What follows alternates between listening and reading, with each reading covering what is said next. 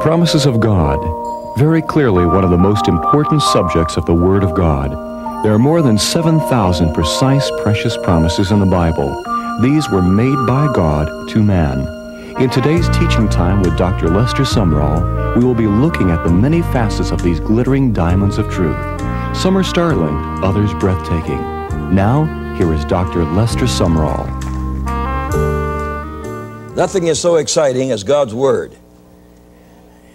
That is because it is a living Word, and it can mean one thing to you today and something brand new tomorrow.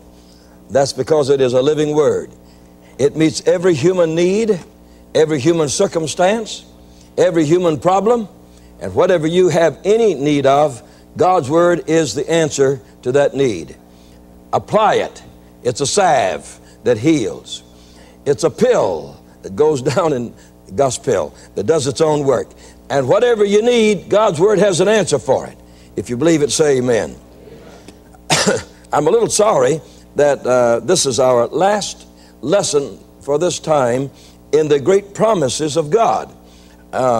You that are visiting with us, this happens to be lesson 26, and we feel like we have just gotten started with it. We're hoping that we have planted seeds of faith in our lives so that these promises of God have come alive. What would you say about that? There's no need of talking about a thing if it don't take effect. If it doesn't help you, then you've almost wasted your time. We want you to cling to the promises, study the promises, and we have tapes of all of these. You can put them on your little tape player and just play them back, the promises of God, and you have 26 different types of lessons. Now, today's lesson, the final lesson here is called the 10 Final Promises of the Bible. And there are 10 of them, and they're all the last promises God made. They ought to be mighty good ones if they're the last ones. Now, that's only the last ones He made in the book. He's been making them ever since personally, to you and to me. And God will always make promises to us. His promises are His divine commitments, and God keeps His commitments. If you know it, say amen.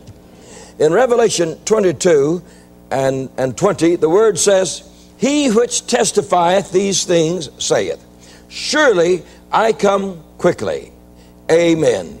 Even so come Lord Jesus." We discover that the Bible is a book of promises. From page 1 to the last page of the Bible, there are at least 10 beautiful promises in the closing verses of the total Bible. God left us with a final handful of promises which will last forever. Let us begin with some of these promises. The first one, the tree of life, which represents healing, will be ours forever. In the Revelation 22, beginning at verse 1, He showed me a pure river of water of life. He put that in there very strong so you'd be sure to understand it. He showed me a pure, there's no pure one on the earth, river of water of life. That means the waters in that river were living waters. They were not waters like any river on this earth has. The waters on this earth come from under the earth, under the rocks, under the ground, under the mountains, and they flow back into the sea. They're picked up by vapor, taken back up, and dropped like snow, and they come back down all over again. This is waters that have vitality for living forever in them. They're as clear as crystal.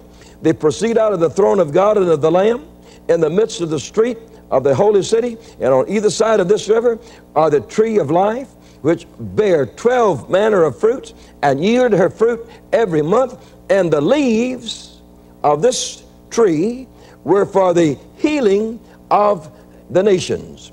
And so we have here the river of life and the tree of life, and it is for the healing of all the nations.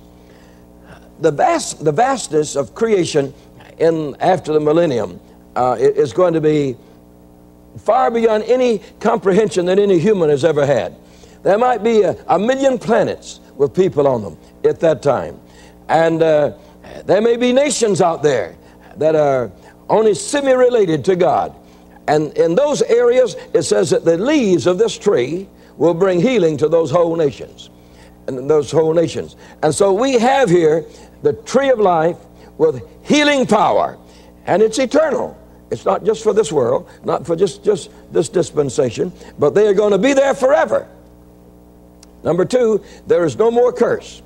In Revelation 22:3, it says, and there shall be no more curse, but the throne of God and of the Lamb shall be in it, and his servants shall serve him.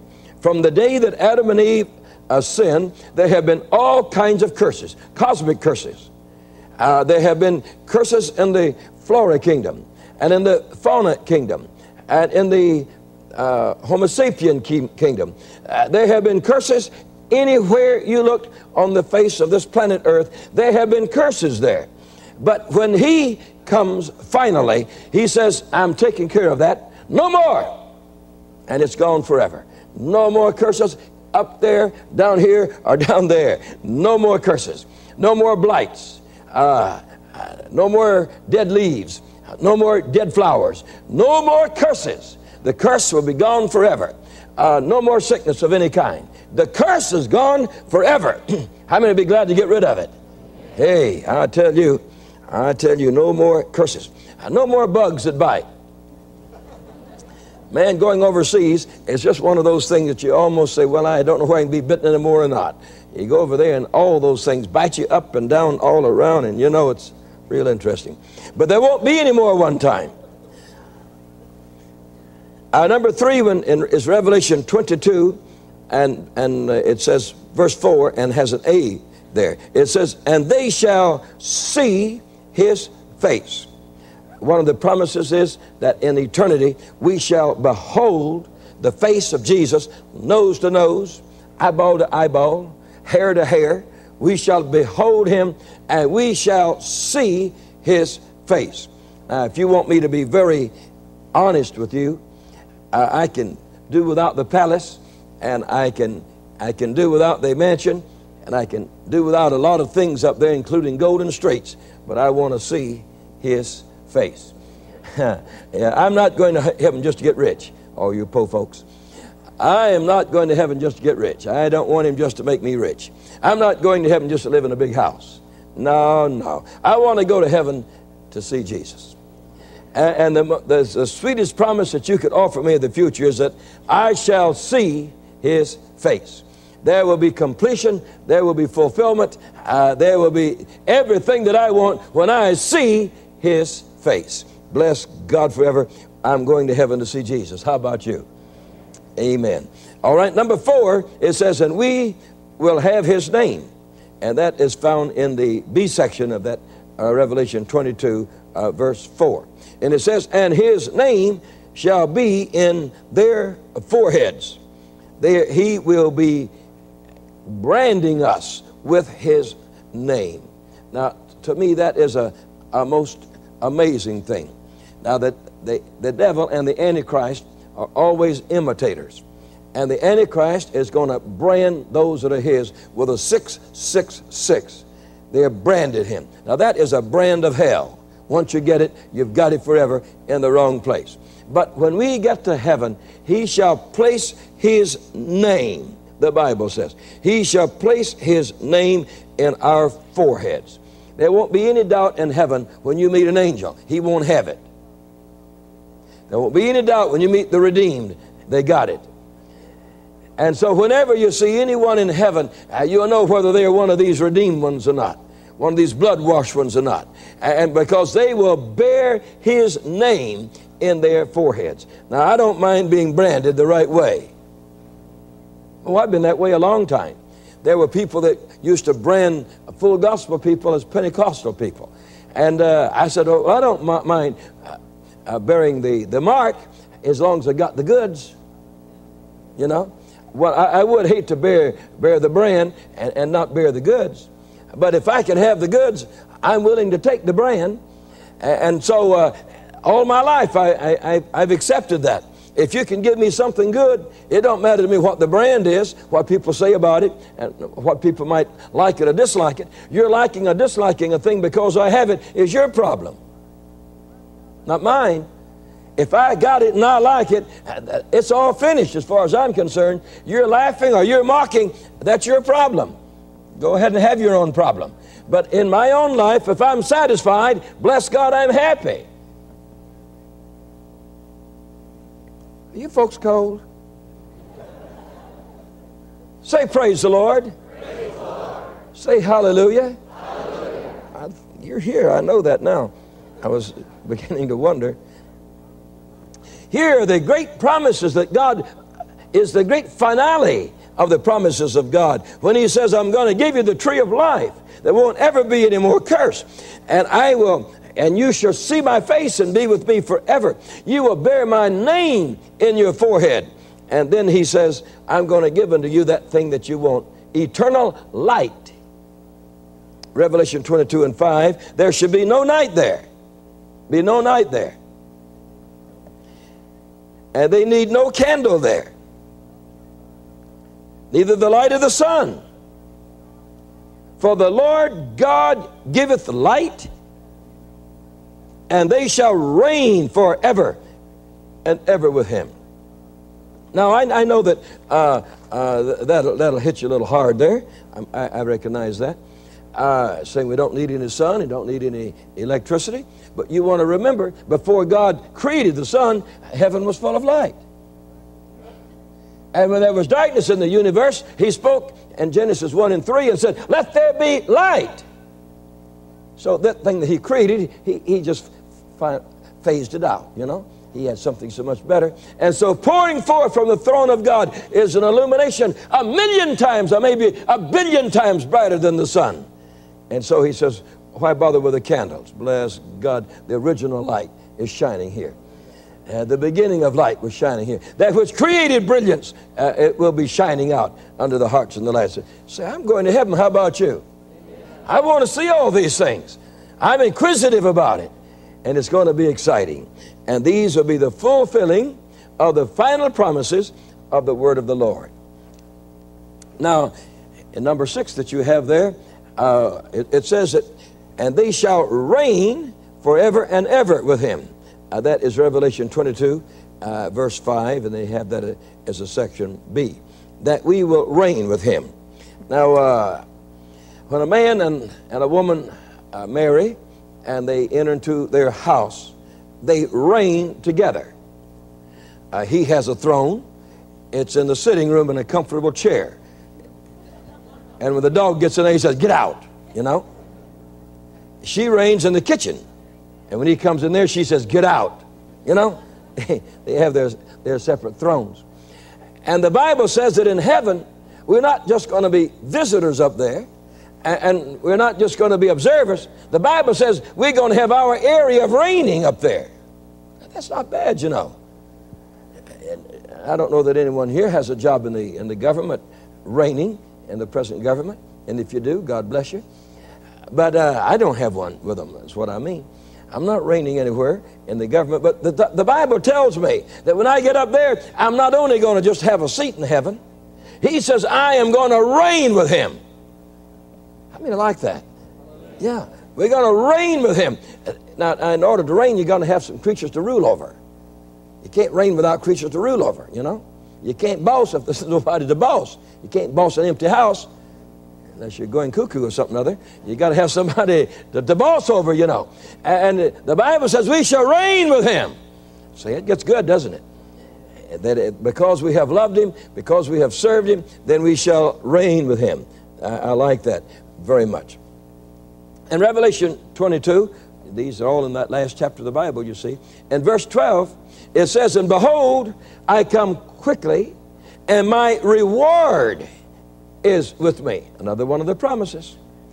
To give to every man according as his work shall be.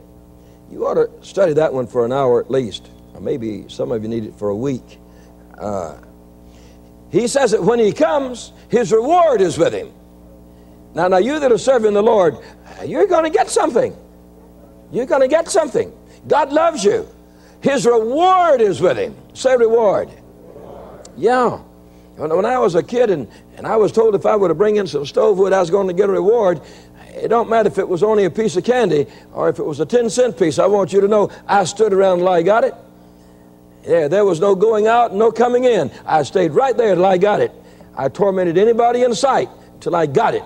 I knew I was supposed to have it, and I was going to have it, and I wasn't waiting for it. When I finished my job, I wanted it. And if you wanted me irritated, just delay the reward, and you had it. The Bible says that we have a reward coming. And how many believes He's faithful?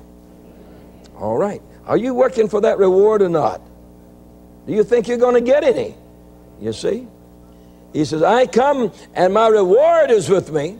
And He says to give to every man. How many believes that's every woman too? And every woman. How? According to his work. Now what you doing for Jesus? Brother was asking you to bring more people to the class.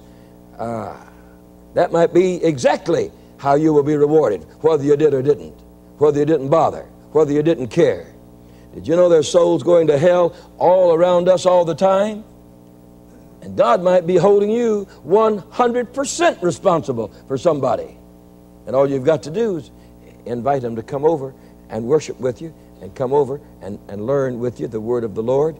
God wants us to be faithful servants of His. If you know it, say amen. The time is coming when we're going to be rewarded for all the life that we've lived. And I just want to say to all of you, don't be feeling sorry for me for what I do for Jesus. I'm not foolish. I'm working for something. And don't ever say, now slow down, don't do so much. You don't know what kind of reward I'm working for. I'm working for big stuff, you know. And I'm not going to slow down for you or anybody else because I want it and I'm striving for it. And He's going to give it to me. He's going to give it to me. The Bible says He's going to give it to me according to my works. According to my works. And so I'm going to move in on it. And I urge you to. I'm warning you about it. I'm telling you about it. The promise is there. Receive the promise. Accept the promise. And all the people said, let it be that way. All right. Our next one says, it's your number 8 one, that we will receive eternal life. Now, if there is anything that the human person seeks for, it's life. Life without pain, life without sorrow, life. Living. We want to live. And but we don't want to live unhappily. We don't want to live in necessity. We want to live in plenty. And God made us that way. God made us that way. And we want to live in plenty. But the greatest thing we want is this thing called eternal life, to continue to live and to learn and to love. In Revelation 22 and verse 14, it says, now blessed are they that do His commandments. Now that word blessed there in the Bible is related to happiness. Happy. Happy are they that do His commandments. Happy are they that do His commandments, that they may have right to the tree of life. They that do His commandments, they have a promise that they have a right to the tree of life. In Genesis 3:22, Adam was removed from the Garden of Eden after he had sinned and transgressed and revolted and rebelled against the Most High God, because God did not want him to eat of this tree of life while he was in a sinful state. But when we leave this world and get into our divine relationship, it says that we are going to eat of the tree of life, and in eating of the tree of life, you have eternal life. You live and live and you live and you live. It's so difficult for us humans to realize that we have confinements, and our confinements have to do with time. And eternity always baffles us. Men and denominations quarrel about the Bible when it says eternal fire and eternal life, because we are creatures that measure things. And when you deal with eternity, it does not measure. There are no measures. And the fantastic thing is that today and yesterday and tomorrow are all the same thing. Are you here now? And that there is no difference. And there isn't any. There isn't any tomorrow. And there isn't any yesterday. There's only now, you see. And so people want to quarrel with God and say, now, the sinners are going to burn forever. Well, you don't know what it means, you see. Because it is now. You see, it is now. It is not, there are no tomorrows, and there are no yesterdays. It's only now. And that's the reason when Moses said to God, who are you? He says, I am. I'd got him to his knees, you know. I am. He wasn't I was. He wasn't I will be. He is I am. Did you ever notice in the Bible that when God chose the children of Israel, that in each generation he called them the same name, children of Israel? Yeah. He never went into the grandfather stage. Did you ever notice he said, I am the God of Abraham, I am the God of Isaac, and I am the God of Jacob? God in every generation deals with you as if there had never been another one. That's because he's eternal.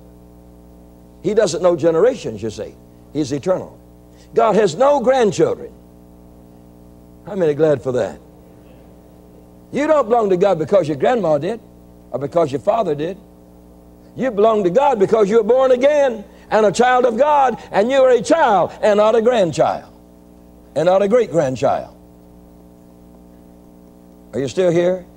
Not adopted. You're born into the family.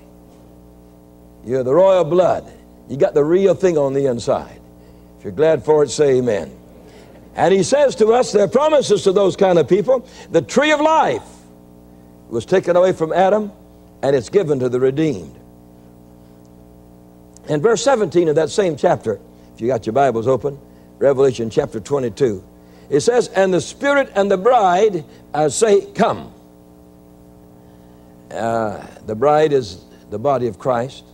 The Spirit there's with a capital Spirit, meaning the third person of the Trinity, the Holy Ghost. And let him that heareth say, come. That means byways and highways, or anybody. Say, come to God. Whoever you are, wherever you are, come to God. And let him that is athirst, if you want to come, you can come. If nobody tells you to come, you can come. If nobody says you can be saved, you can be saved. You don't need an introduction. You don't need anybody to invite you. You're welcome into the kingdom of God. How many are glad for that? All you got to do is be thirsty. They that are thirst, come. Then he says, making it broader all the time, whosoever will, let him come. Even if you got a will to come. Not even thirsty, but you got a will to come. Whosoever will, let him come and take of the water of life freely. The waters of life. The waters of life has to do with an eternal satisfaction. Has to do with eternal bliss. Has to do with eternal living. They're waters of living, of life. You say, Brother Sumrall, it's difficult to get through to that. Well, in natural here, if you don't have water, you die pretty soon. 2 or 3 days and you're gone if you don't have some water. You can do without bread for quite a while, but you don't do without water because you become dehydrated and you can't live. But up there, we have waters of eternity, waters that are living, waters of life that you live forever. Bless God, I'm going to drink them all I want, every time I want, and live and live and live. These are the promises of God that are the final promises in the Word. And we're just reminding you that from here back to Genesis 1, it's just loaded with promises, and they belong to you. You didn't get excited about it. If I'd have offered you $1 million and you'd acted like that, I'd have kept the money. In John 4:10, and it says, and he would have given thee living water. Whosoever drinketh of the water that I shall give him shall never thirst, but the water that I shall give him shall be in him a well of water springing up into eternal life. Jesus has given an explanation of these living waters, that they are eternal life, springing up from God, springing up out of heaven, and that they belong to us. Also in these promises that are the final promises, number 9 is Revelation 22:14. It says, blessed are they that do his commandments. That's the commandments of the Lord. And that they might have a right to the tree of life. They have a right to the tree of life and may enter in through the gates into the city.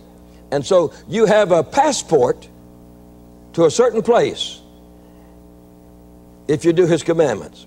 And that's through the gates of the city. When you get there, the gates will open and you will be welcomed in.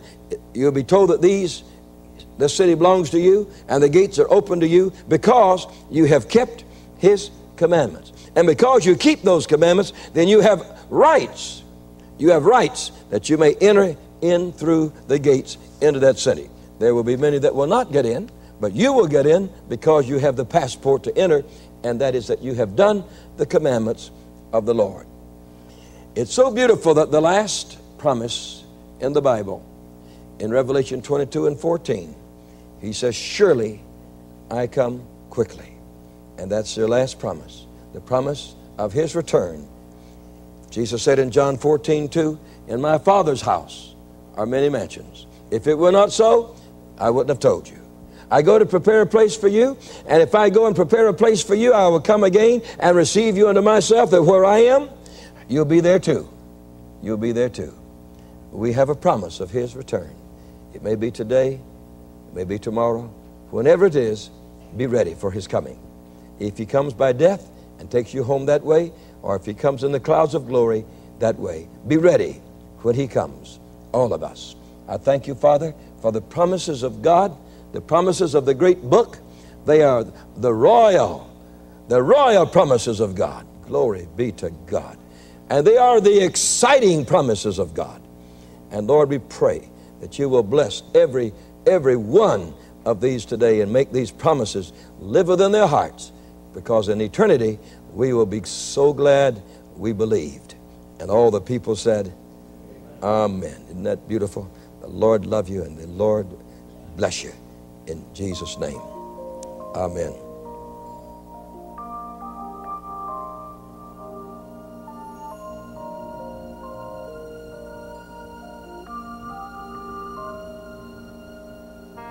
Today's lesson is from the Promises of God teaching series.